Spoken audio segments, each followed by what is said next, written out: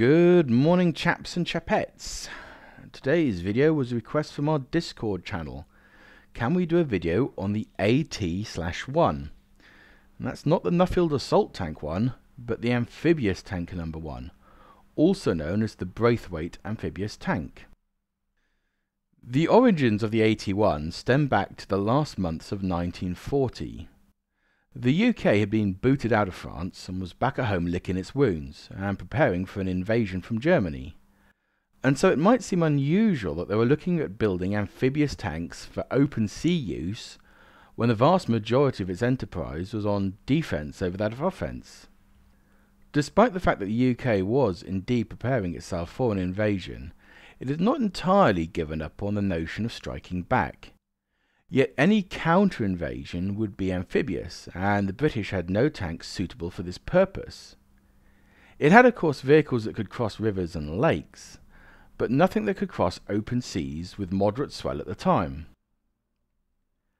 As a result of this deficiency, the War Office made a request on the 5th of August 1940 to investigate the possibility of designing a tank that could be launched by ship a reasonable distance from the shore, able to operate under its own power, and fight the minute it landed. The requirement was passed to the DNLE, or the Director of Naval Land Equipment, in August 1940, and plans began to be drawn up in September the same year, based at the Adelphi Hotel in London, in the same building as the TOG engineers were based. The team chosen consisted of a Mr. E.C. Pound, a W.L.F. Hurst, a naval architect, Mr. E. Bird, a mechanical engineer, along with Mr. Tutt, Young and Caudry as draftsmen. These chaps have been working on the Cultivator No. 6 machine, better known as the Nellies, a play on the letters Naval Land Equipment. These giant machines would be semi-buried and dig a trench towards the enemy lines, wide and deep enough for the infantry and even tanks to follow, while being hidden from incoming fire. Once it reached the enemy lines, it would emerge and form a large ramp to allow the following soldiers and vehicles to spill out into the enemy's defensive lines. Although based in the same building, they are perhaps more infamous for stealing TOG's engines, the Paxman Ricardo TP12 600 horsepower, leaving the project essentially scuppered, while they hoofed it away with their shiny new loot for their fancy mole machine.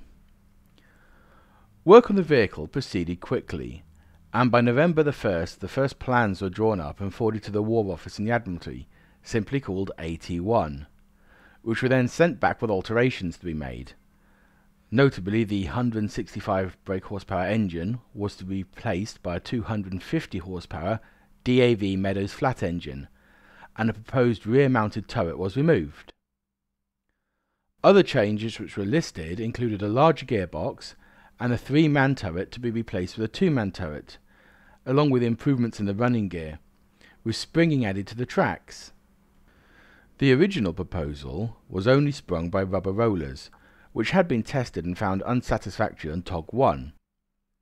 As 4 tanks were required for preliminary trials, it was decided that 2 tanks would have just sprung front rollers and be designated AT-1 star, while the other 2 would have all sprung suspension, with parts stolen from Churchill tanks, and be designated AT-1 2-star, with the former at 30 tons and the latter at 31 tons. With these modifications, it was then down to who would build the vehicle. Initially the request went to Vickers at Barrow, however they were told it would take 12 months for them to build the 4 tanks, and they were not overly keen to take the project on. They designed one light amphibious tank, which used extensive use of aluminium and had virtually no armour. After inspections of the plans, it was declared as utterly useless by General Martel anyway. Therefore the War Office chose to use Braithwaites of Newport, in Wales, and their Neptune works. Braithwaites were chosen as they specialised in making large water tanks, and therefore had the experience of working with water, steel and buoyancy, as well as the staff and machinery to do so, and were near a large stretch of estuary to test the device. The AT-1 tanks were made with a special quality plating to resist the corrosive effect of seawater, and used a riveted construction with caulking at all joints. A raised coaming was riveted to the top deck of the tank, which incorporated the hood of the driver's compartment, and was used to mount the turret along with the air inlet and exit trunks. The main hull was split into 4 compartments: the driver's compartment to the front, the fighting compartment, the engine section, and the rear gearbox compartment, each separated by watertight hatches. The driver had 2 watertight hatches above him, and a large one behind him. Below the driver's seat was a seacock he could operate. This would flood the ballast tanks on landing to give the tracks extra purchase.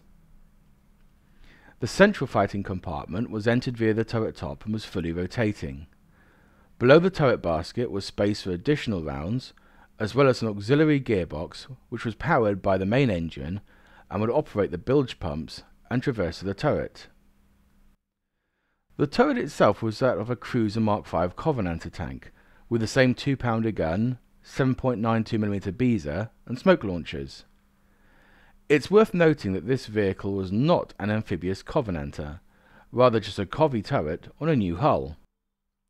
An extra Bren on a Lakeman mount was used for AA defence. The engine was separated by a bulkhead with 2 watertight doors. Behind this was a Meadows DAV 12-cylinder, horizontally opposed engine with a governed speed of 2,400 RPM, developing 285 brake horsepower. To either side of the engine and the gearbox were the petrol tanks.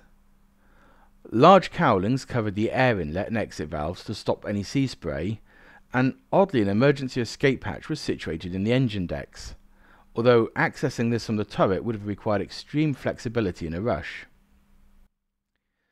2 gearboxes were tested. The 81 Star had a Meadows 4-speed gearbox with 2-speed final reduction, cross-drive, and used Wilson steering units. The 81 2-Star used a 4-speed synchro self-shifting gearbox and with a 2-speed final reduction drive, with differential regenerative steering, which was somewhat more problematic. The hull itself was large enough to give the vehicle the buoyancy required, and consisted of a sectional double-hulled arrangement. This was done to keep the vehicle afloat even if the hull was pierced or damaged, followed by an inner armoured layer, which, with the gaps and multiple plates, actually offered the vehicle much more effective armour than the land-based cruiser tanks. The inner armoured plate was between 40 to 52mm over the front, behind the double-layered skins, but only 13mm at the sides and 6 on the decks. Each vehicle had a 5-man crew, consisting of a commander, gunner, loader, driver, and 1 extra hand in the fighting compartment. It's not clear how many were built exactly, but it seems that 4 at least were made. Trials took place in the North Dock, Newport, in early 1942, and further trials at Barry Island between April and October of 1942 by the NLE team. These trials were not promising. The vehicle had excessive yaw and shear, and simply could not be steered due to her large size and lack of forward momentum, being powered by her tracks only. A wooden model was then made with twin fins and rudders, and tested at the Navy's experimental water tank at Haslar and Gosport, and given the name 81 3-Star. This vehicle, the last of its type, had a slightly different SSS gearbox, and was sent to Chertsey for testing. However, the gearbox exploded, causing significant damage to the vehicle. The 81 was also found to be difficult in exiting the sea, a problem that would also occur on the later, and some would say equally useless, Narc-X. In order to get enough traction, the driver had to get to the shoreline, then pull up the stopcock and flood the front half of the tank, which would lower her buoyancy and allow the tracks to gain traction on the seabed.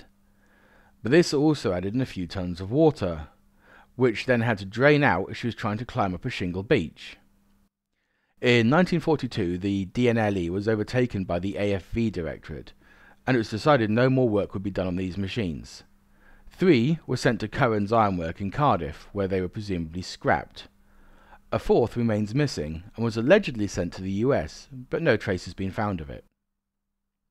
Well guys, I hope you like the look of one of these more unusual and uglier amphibians of the UK in the World War II. For a nation surrounded by water, it has a pretty terrible track record of making floating vehicles. If you did like this vid, give us a like, a share, and come and join us on our Discord channel. And until next time, toodle pip.